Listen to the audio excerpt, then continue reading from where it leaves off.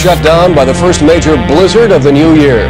Rush hour traffic at a standstill on some of our major highways. We'll have a live report, along with a long mighty cold. Temperatures are going to be down below zero. Winds picked up a nearby barrel and a 100-pound bag of cement. They all went crashing through a second large window pane.